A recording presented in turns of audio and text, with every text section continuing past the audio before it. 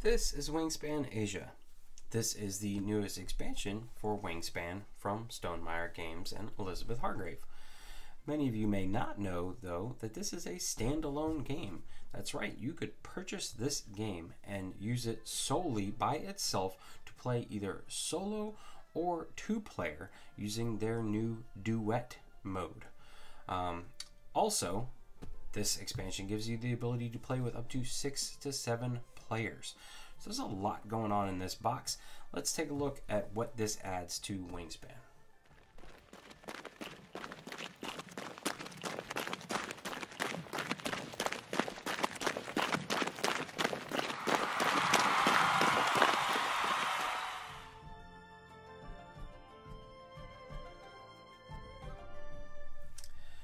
Here is Wingspan Asia, set up and most of the way through a solo game against the Automa. I just wanted to kind of show you guys that Wingspan Asia offers you everything you need to play Wingspan. The only things that you're not going to find in this version of Wingspan that you would find in other expansions or the base game are the nectar tokens, which are essentially wild food tokens, and traditional end of round goals. So the only end of round goals that come in the Asia expansion, standalone expansion, are the Duet Mode end of round goals. Now, the trick is that if you wanted to play with more than 2 people, you would obviously need the base box. But if you are only ever going to play Wingspan solo or with 2 players, this is a perfectly viable option to play Wingspan. Now, there are a few things that they did not include in Wingspan Asia to keep it in a kind of standard expansion size box. There is no birdhouse dice tower. So you're simply rolling out these dice and then keeping them on this board here to signify that they're in the bird feeder, and then you just move them out like so. There's no fancy card tray or card holder for the cards. They do give you this board, which holds them, but it works. There's a decent deck of cards here of birds. These are all Asia birds, and this is probably maybe half as much as you would get in the base game, or maybe even less, but it's perfectly enough if you're playing 2-player or a solo game. It also doesn't come with the containers that Stonemaier gives you with the base game that actually has a lid, but it does give you this little tray, which is made of recyclable material, if that's something that matters to you. And there's only one color of eggs, but the eggs, if you are adding this to your collection, are a different color than everything else. It's this kind of Asian burgundy color here. So that's the biggest differences. Also, there's only black and white colors to choose from, but that is because you're either the black player gets these black duet tokens and the white player gets these white ones, which when placed together make a beautiful yin-yang symbol. Ironically enough, however, there at no point in the game do you ever put them together. They always stay separate like this. Baffling, I know, but let's talk about now what the biggest change is with the Asia expansion, and that's right here, the Duet board. So here is the Duet board. This is if you are playing with 2 players. You don't have to play with the Duet board if you just want to play Wingspan Asia with 2 players, but this is a nice little change of pace to kind of standard Wingspan. I will note that the back side of this is the traditional round end of round scoring board, but this is for flock mode. You will notice that there is up to first, second, third, fourth, fifth, sixth place. Flock mode can be played with up to 7 people. Being that this channel mostly covers solo games, we're not really going to go into flock mode, but if you were for some reason wanting to play Wingspan Asia with a large group of people, it gives you the additional boards, a dial to, you're essentially going to be playing 2, maybe even 4 players at the same time to be able to get through a game at a regular pace. You would need the core box and probably some of the other expansions as well. to play flock mode. All right, so here is the duet board. Now, the duet board, if you are playing duet mode, has specific end of round goals. You'll notice these kind of have this pink color to them as opposed to the green color. They are double-sided, just like, you know, standard traditional end of round goals, but you'll notice that each one of them focuses on where your duet tokens are on the duet board. So how do you get your duet tokens onto the board here, you ask? Well, anytime you play a card, play a bird card, so that means taking a bird card and placing it on your board, on your player board, you get to then choose to place a duet token onto the board. But there are some requirements that you have to follow, some rules. So first of all, whichever habitat that you place your bird in, so if we go back to our purple heron here, he's a water type bird, so he would go into our water habitat. So my duet token has to go somewhere into this blue, one of these blue spaces here.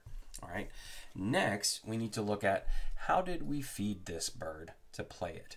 Well, let's say we used a fish to feed it. All right. Even though this bird can take up to 3 different types of food, if we used a fish, we could say, oh, I used a fish. I'm in the water habitat. There you go. I can put my duet token there. But let's say you used a worm instead. You did not have a fish or a rat. You used a worm. Well, you could go here, but what if your opponent was already there?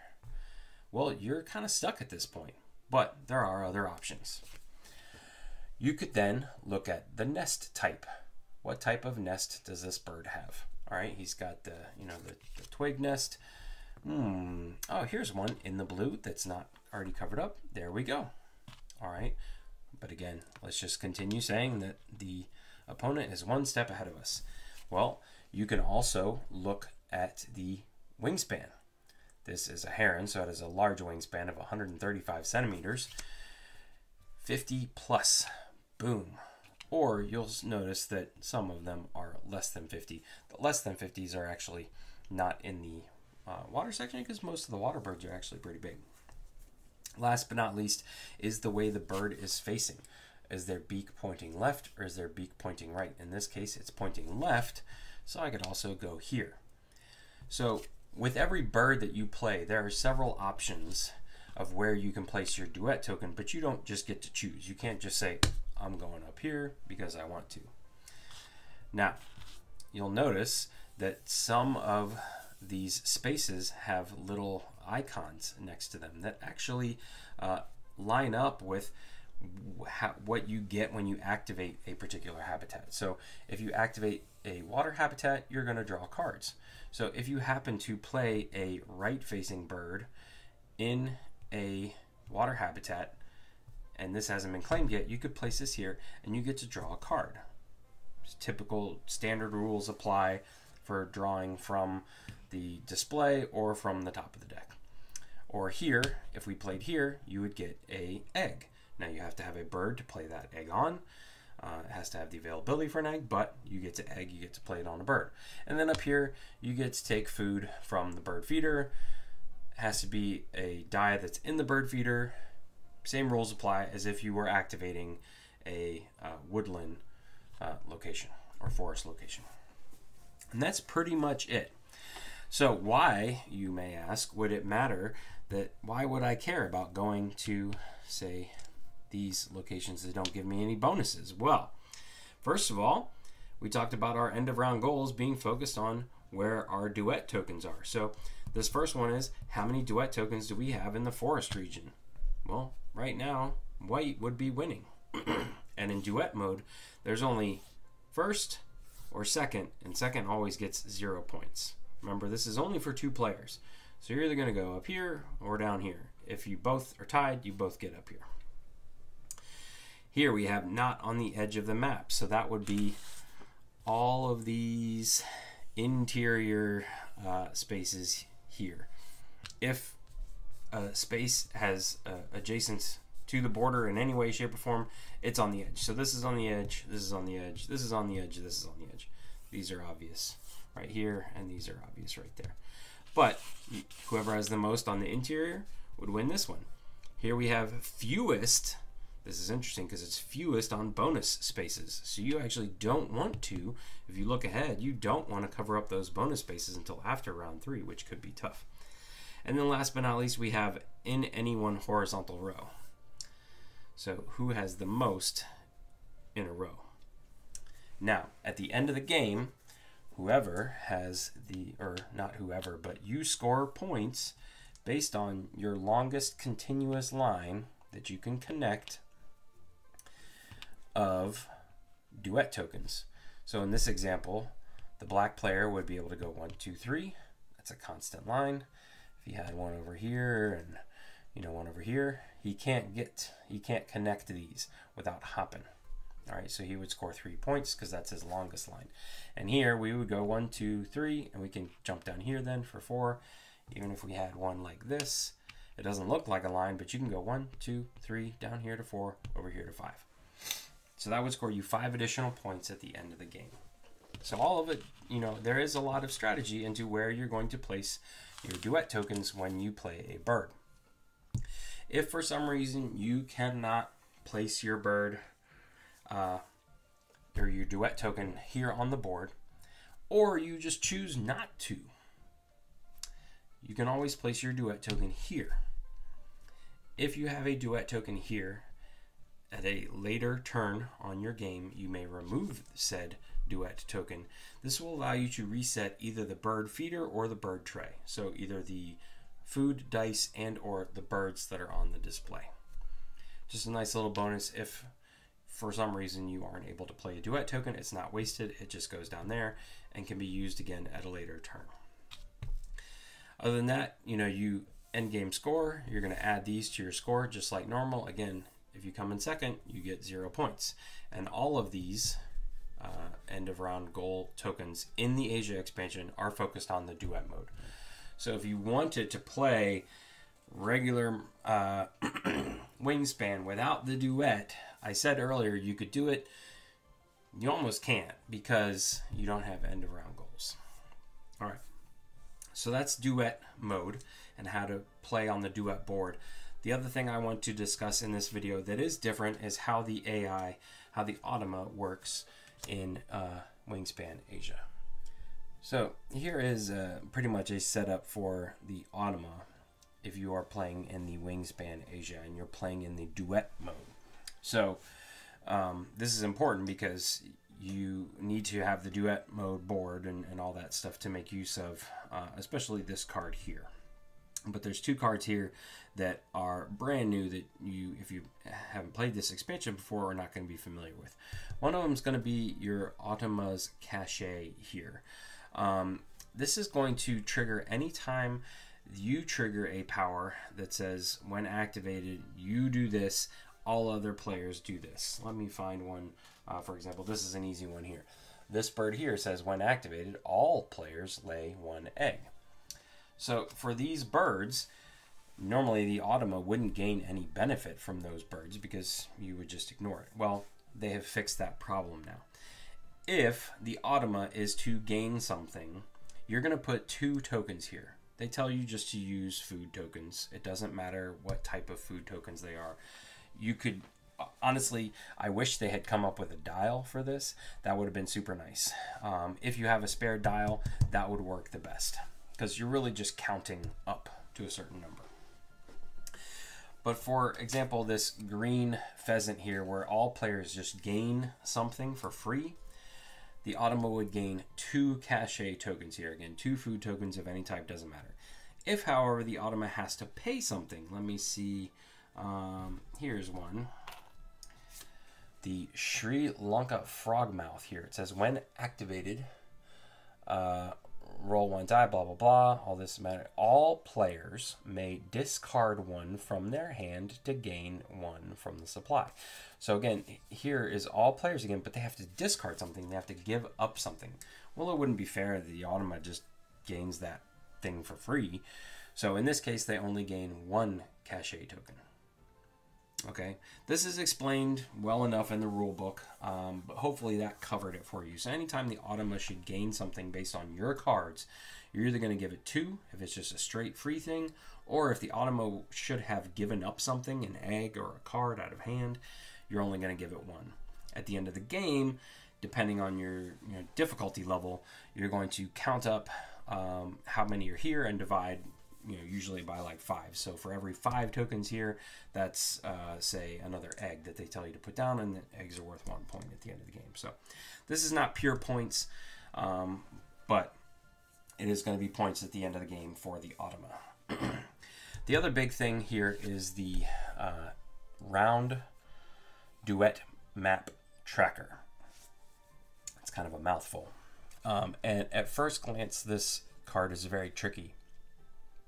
There's a lot of symbols on here, a lot of iconography, but we're going to go through it step by step. So when they tell you to set up, they tell you to place your traditional one here, and then they tell you to place your duet map tracker one here, butt up next to it, because that way when you flip this card over, you'll see that it covers up the middle, which is the middle 2 parts, which you don't want to see.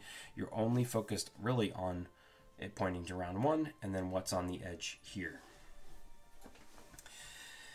Then there's 2 other important cards here. These are your reference cards for the AI. And you'll notice at the bottom here that this side on each one says Duet Mode Automa Actions, and this side says Automa Actions. So if you're just playing standard against a standard Automa, you want to make sure you have these. If not, have these up, because this down here is very important until you get used to playing the game. So what does that tell you? Well, it tells you there's 2 times that the Automa plays a bird card. One is where it just simply takes the top card of the draw pile, plays it face down. You don't know what kind of bird it is. It doesn't matter. The other type is where they actually look to what their scoring criteria, what their objective is. They take a bird like that, and then they add it to their hand. So those are the 2 types. You're either going to have the take a bird face down card, or play a bird action that looks like this. Let's go over the this type first. I know we're in round 1, but let's just, for example, imagine this was round 3, or this symbol was up here. In this case, the Automa is going to take its action just like it normally would. It's going to look to see if it can score a card based on its objective. It's going to take that card, the highest scoring one, add it to its hand. Normally, in normal Automa, it would have, in this case, in round 1, it would have placed one of its player tokens onto that end round scoring goal, and maybe it would have taken it away. It would have gone back and forth. It doesn't do any of that anymore. It does, however, place duet tokens. Okay, so if it gets this action here with the bird on it, it's going to look, let me get my duet board here. It's going to look then, so depending on the round, where is the map icon? So you can see the map here. It's going to say, all right, what symbol is right here? This one happens to be a cube with the X through it. So in this instance, we're going to start in the lower right-hand corner with the duet token. So we would kind of start down here in placing it. Then, when it's this bird symbol, you are going to use what the end of round scoring goal is. So in this one, it would say in any one horizontal row. So let's just say, for example, that it had some like this. Well, it wants to add this one to a horizontal row that's already there. So it's going to go tick, tick, tick, tick, tick, tick. Oh, look at that. Bing. It is in a row with another duet token. It's working towards this objective down here. It will stop there. If it had, say, started in the upper left, it would have gone this way, this way, this way, and stopped right there. Let's just say, for example, that this was the objective token, most in the forest region. So it would have started way down here, and it would have kept crossing right to left until, ta-da, it hit in a forest region. And that's where it would have placed. It doesn't matter what type of bird it played, what type of bird it got from the bird feeder. None of that matters. It just matters its focus is on these scoring tokens. So that's for when you see the bird. When you have the down, face down, just take a card from the top of the pile action, you're going to go through a couple more steps. You're still going to look here. So in this case, we're still starting in the lower left-hand corner. And then you're going to go down here, and you can see these tiny little symbols right here next to this first one. Both of these actions, you're going to look to this map. After that, you're only looking to these two for this action here. So in this case, we still have another cube with an X through it. So we're looking, there's a little star here. That means nest. What nest type? Or we're looking for a nest type. And then last but not least, there is a block with no X through it. So we're looking for a forest. So again, we would start down here and we're looking for the first forest space we hit with a nest icon in it. We're going to go bing, bing, bing, bing. We're not going to stop here because that's food. So we're going to go up here, bing. Oh, there is a nest type in the forest. That's where we would stop. Let's look at a different card. Here we go. Let's just pretend that this symbol is at top here. So we look here. There is nothing here. It's blank. All right. So we're going to start in the lower left. All right. All pink powers activated. Well, down here, blank or all pink powers would look for right or left facing and or wingspan. And then down here, it's a block. So we're looking in the forest region. So lower left, looking for wingspan or beak face in the forest region. We would start here, and then we would just keep going bing, bing, bing, bing. We would skip over this because that's a food type. Bing, bing, bing, bing, bing. And there we go. Facing left bird in the forest. We got it. All right. Again, it does not matter what type of bird the Automa gets into their hand or into their scoring area. It doesn't matter whether it's in a specific habitat or not. All that matters is what action triggered this, because it has two different types of play a bird action. And then you look to these icons from there. So if, for example, let's just look at this a little more closely here. You can see in this case, if it was a cube with no X, we would have been looking for food. Cube with X, we would have been looking for a nest. We already talked about that one. And then here is just the three different habitats. And here you can see the four corners of where you start moving the duet token from. This then rotates every time you refresh a round. So round 2, you would flip like this. Now it's pointing here. You'll notice that the map now is up here. So even though round 2's action takes place down here, if you had a card like this that's going to do as your card draw, you look up here. So you don't ever look at what round you're in, what action you just took. You always look at this space here next to the icons that you're following. So here would be blank, here would be pink powers, here would be cube taking you to water habitat. Again, this is all explained in the rule book. These also help. Once you get going, it's very quick to just glance here and be like, ooh, pink powers. I'm going, here is blank. I'm going upper left. I'm looking for nest and in the wetlands. And so you would start here and you just go boom, boom, nest in the wetlands. It's very fast. I feel like this also plays out better because I can actually strategically block the AI or get to places, try and get to places before they might play. Whereas formerly they would just be placing cubes on that objective and taking it off at random. There is still a lot of randomness to how they play. At the end of the day, things like ones in horizontal don't always work out for them, or how many points they get for the longest chain, but sometimes it could surprise you. But I actually do appreciate how this the Automa scores on its objectives in duet mode versus the standard mode. And that is going to do it for my overview of the Wingspan Asia expansion slash standalone game. Again, this was not supposed to be an overview of how to play Wingspan. This was just meant to show you what the differences were between this and base game Wingspan, as well as cover the two new big things, Duet Mode and the Automa that's included in Wingspan Asia. A few things that are also in the box that I didn't cover earlier. There is your standard rule book here, which has all of the rules for playing Wingspan. So if this is the only version of Wingspan you own, here are the rules. There's a separate Automa rule book that covers everything from base Automa to Duet Mode Automa. There's a nice appendix that covers all of your questions about cards.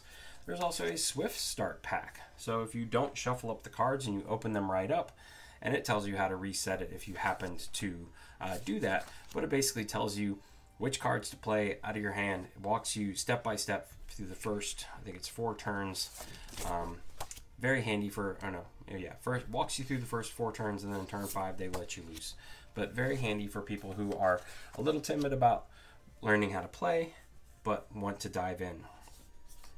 There's also this big fancy first player token here, and this flock mode board here I briefly discussed earlier.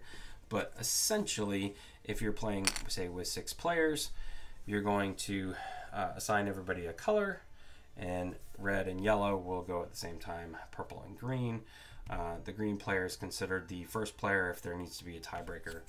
Or if you flip this over, you can actually play up to 7 players. In this case, players number 1 and 3 and 2 and 4 all go, I believe. Again, I have not read through the rules of this because I don't ever plan on playing Wingspan with 7 players. But yeah, there you go. That basically is everything that comes in the box with Wingspan Asia. There's a whole nother board. So there's 2 boards, enough tokens to play 2 player, and all this additional stuff to play 6 and 7 players if you have the base game.